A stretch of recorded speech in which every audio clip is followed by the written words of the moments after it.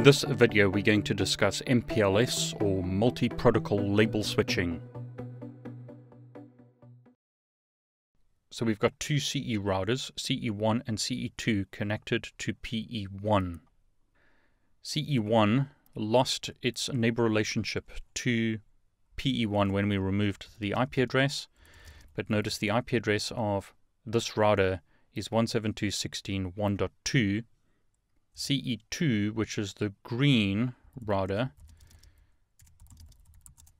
has exactly the same IP address configured. But here it's okay to do that because they're in separate VRFs. Now CE routers don't know anything about MPLS. So as an example, this router can ping 172.16.1.1, and so can this router, but they are pinging separate interfaces in separate VRFs on PE1. So let's do a debug IP ICMP on both of these routers. And what I'll do now is do a ping on the PE router so that we can see which router displays the output. So here's CE1, here's CE2, and what I'll do is use the blue VRF to ping 172.16.1.1, and that should actually be 1.2, so we ping the customer network. You can see in the output that CE1 responded to the pings. Now if we ping the same IP address but use the green VRF, CE2 responds. So again, blue, green. Notice different routers are responding to the ping. The traffic is going out of a different interface. We don't have 172.16.1 configured in the global IP routing table, and it's not available in the global routing table. We've got two interfaces configured with the same IP address, but because they're in different VRFs, this implementation works. It's again, as an analogy, similar to VLANs, but it's happening at layer 3 rather than at layer 2. Now to fully complete this configuration, we need to set up BGP on the PE routers and either do redistribution between the CEs and the PEs or run BGP on the CEs and PEs. So I'll quickly set that up. Again, you don't need to know this for the CCNA. BGP is only going to be used between PE routers. It's not going to be used on the P routers. The P routers essentially have a very basic configuration. They're only running OSPF and they only know about the core network. They don't know about customer networks. So I'm going to enable BGP, specify a neighbor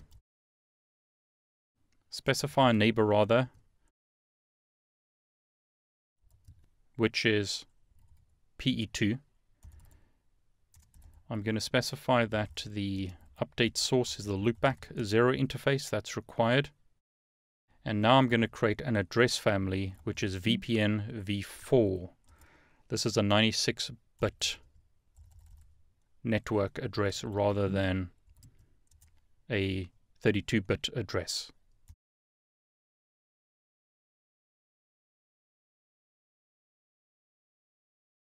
So we have to do some configuration here, like send communities. Basically, we have to send some extra attributes from one router to another. So do show run pipe section BGP. This is the configuration of BGP on the one router, and then I'll do something similar on the second PE router. So router BGP 100, neighbor, in this case is going to be 4444, remote AES is going to be 100, neighbor 4444, update source loopback 0. You can see the neighbor relationship has come up. Address family is going to be vpn4, neighbor activate. You have to manually activate the neighbor within the vpn4 address family, and we're going to send communities. In this case, it's extended communities. So show IP BGP neighbor. So here's the command, show IP BGP neighbors. We can see that we have a neighbor relationship to 5.5.5.5, in other words, PE2. The remote autonomous system is 100, and it's using internal BGP. So show run will show us the configuration. Here's our VRF configuration, which we did previously. And scrolling down, we can see our BGP configuration. So we've configured BGP with autonomous system 100. We have configured a neighbor relationship to PE2 using this command, and we've told the router to use the loopback for communication with PE2. In the vpn4 address family, we've activated the neighbor relationship. That happens automatically for IP version 4, but doesn't for vpn4. So we have to manually activate the neighbor relationship, and then we have to send extended communities. These are required for the advertisement of labels from one neighbor to another. So show IP Bgp Summary shows us the IP version 4 neighbor relationship in summary format. Notice the state is established. We could see that once again by looking at detailed information. The neighbor relationship to 5.5.5.5 is established. But this shows us the information in summary format. Show IP BGP VPN4 all, and we have a lot of options here, but let's go for summary. Shows us the VPN4 neighbor relationship, and notice the state is also established. So we have both IP version 4 and VPNV4 neighbor relationships. We could look at the IP version 4 neighbor in more detail using show IP BGP neighbor, and again there's the neighbor relationship, and then we could use the VPNV4 option to look at the neighbor relationship established through VPNV4. So show IP BGP VPNV4 all neighbors. Neighbor relationship is established.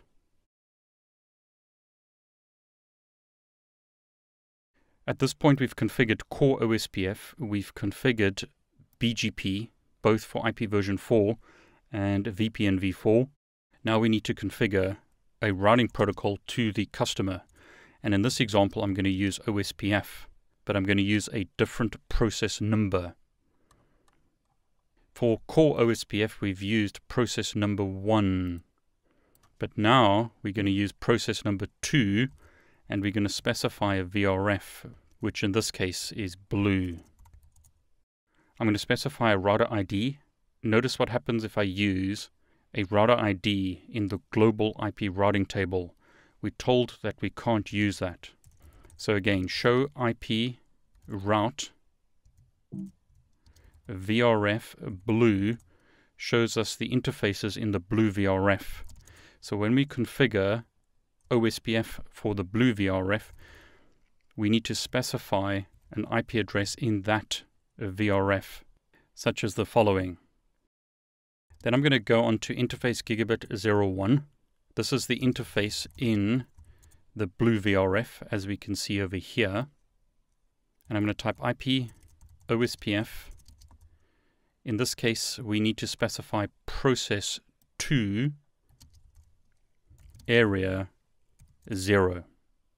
So what we've done is configure OSPF globally. We've configured BGP. So what we've done is configure OSPF globally and also configure OSPF in the blue VRF. In this example, rather than using network commands, I've enabled OSPF directly on the interface. Both of those methods work. So show IP OSPF neighbor we see neighbor relationships in the global routing table show IP OSPF to neighbors. Notice we see a neighbor relationship to the CE router. I hope you enjoyed this video. If you did, please like it, and please subscribe to my YouTube channel. I wish you all the very best.